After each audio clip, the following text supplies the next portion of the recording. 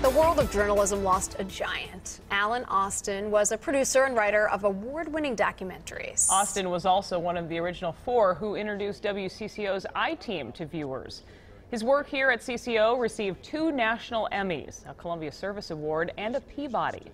Reg Chapman shows us tonight how he's being remembered for the impact he had on the world of investigative reporting.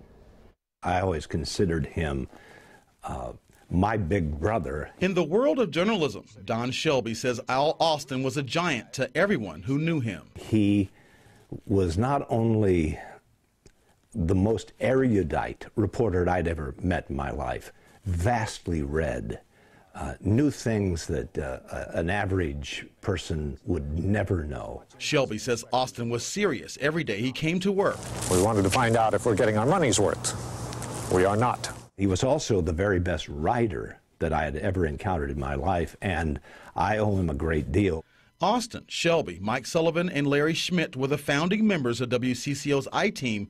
Austin was the heart. He believed that investigative reporting should not be done as just a litany of facts presented by a prosecutor, for instance. He said we have to embed these facts within a story that people will understand, that people will gravitate to. And the soldier, the grunt, counts the days and goes out looking for it. Viewers did gravitate to the television whenever an I-Team story hit the air. Austin's reporting from Vietnam, Cambodia, and Northern Ireland landed him a Columbia University DuPont Silver Baton, a Peabody, and 2 Edward R. Murrow Awards.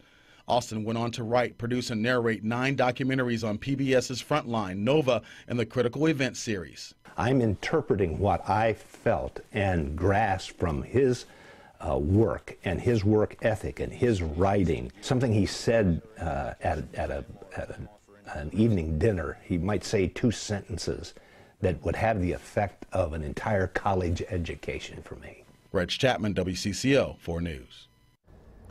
Al Austin died after a battle with cancer. He was 83 years old.